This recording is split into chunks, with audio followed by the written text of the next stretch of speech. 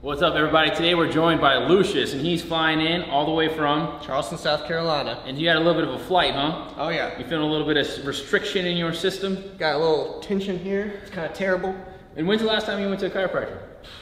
4 or 5 years ago. So I'd say he's probably due for an adjustment. Go ahead and have a seat right here. I'm just gonna check out your neck one more time. All right. So we did a quick analysis with Lucius and discovered quite a few things. One is, upon palpation of his neck here, we noticed that there's a lot more tension and tightness on the right side, and there's a muscle. It's called the scalene, or scalenes. You got the anterior, middle, and posterior, and his anterior middle scalene is tight. It's firing, and it shouldn't be. That muscle brings your head down and to the side, and he's not doing that, so why is this firing? Well, it inserts onto the first rib, and then it goes up to the anterior TP, or transverse process, of some of these cervical vertebrae. So for him, it's entering right down into the C5 and C6. That's tight right there. Oh, Feel a little bit of pain there? Oh yeah. And it doesn't feel like this side, right? I'm still digging down the left side. No. So that's the big one. And then upon just palpation again, I noticed that his trap is a little bit more full on the right side, and that trap inserts onto the base of the skull. So those are probably the two primary things I'm gonna be working with Lucius as we adjust him, but let's lay him on down and check him out. So go ahead and go face down for me. All right. Always an honor to take care of people that are flying in from across the world here. And so Lucius is a good friend of one of our assistants here at the Source. And so he's here visiting, and I believe they're gonna go hike Half Dome, is that right? That's right. That's right, that's exciting. All right, so one of the first areas that I find within the thoracic spine upon a scan is he does have some dysfunction right at the lower part of the shoulder blades, also known as the scapula. So we're looking at like that T8, T9, and we're just trying to sink in and notice exactly how it wants to be released. So for him, it's a little bit of clockwise rotation.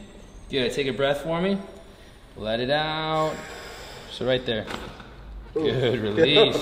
Felt that one, huh? Yep. Yeah, buddy. So let's go ahead and check out the legs. He does have this little bit of an eversion and what we call supination of the foot. And upon palpation of his Achilles, so Kelly, come over here, you can check it out.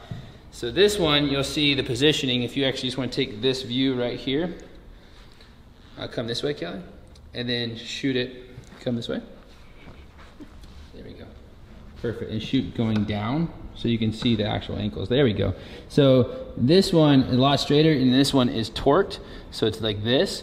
And then when I palpate the Achilles, we actually notice that there's a lot more tension in the Achilles. So this one is flatter, it's broader. This one has a lot more tension, and it can be due because of the calcaneus, which is the heel bone, being distorted, or it can also have relationship with other parts of the ankle, or actually be a reflection of the tone of the cord. So if you want to come back around this way, we're going to check this out. So upon palpation of his calcaneus is moving fine, and actually I would say it's even maybe a little bit loose. So it's not that. So then it's probably cord tension. And on this distraction, I do notice that there's some stuff going on in his right SI joint. That's where the sacrum meets the ilium. He's a little bit short on the right leg. He does go a little bit longer. And as I bring the legs up to position 2, I do notice that there's a little bit more compression happening at the sacrum. So we'll follow it up with some motion palpation. So yeah, it's basically S2, S3 tubercle and its connection to the ilium on the right side. So go this side up for me. You're gonna face me on your side. All right. We're gonna adjust this for you, right, bud? Okay. So just like that, and let the head relax down. Perfect. Here, sweet. So we're gonna connect right to that spot. Take a nice breath in and let it on out. There you go. Got it. Ooh. On your stomach. Perfect. Let's recheck that. That went really well. Okay, we'll go right underneath your ankles here with the pillow. There we go. Good. Sweet. So better tone and tension on the Achilles. We're going to bring the legs to position 2.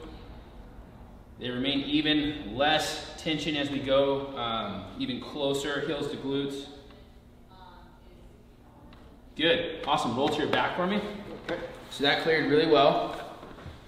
Now, the last couple things we have here is we talked about that the right part of the anterior part of the transverse processes around C5, C6 is where that scalene was going into. So we want to see how it opens up in rotation. So this is an anterior pull. So what I'm gonna do, get a little closer right here and look at this angle.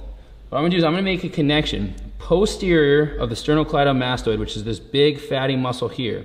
I'm gonna go on the back side of it, find C5, C6, that joint space. And then what I'm gonna do is, I'm gonna start to rotate the neck the opposite way. So what I'm gonna do is I'm gonna turn that vertebra this way and then adjust through the front part of the space. And what that's gonna do is get a nice discharge on the anterior and the middle scalene. So we're here, bring the neck around to here, fire. There we go. And so what he should notice as we finish this adjustment, I'll repalpate that scalene and he should have a lot less pain and tenderness.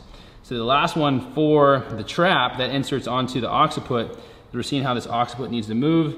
It needs to go from superior to inferior, slightly lateral to medial here. Nice. Just clean. Beautiful. Sit on up and face that direction one more time. We'll repalpate. How we doing, bud? Doing great. All right, so we're just gonna repalpate in on those same muscles and it should feel a difference. So again, this is the left side, this is the right side. Feel a little bit different? Oh yeah, definitely. Awesome. Go ahead and stand up, shake the body out. How do you feel? Let them know. Hell of a lot better. Thanks for coming in, Thanks, brother. man, so much. You got it, we'll see you guys next time.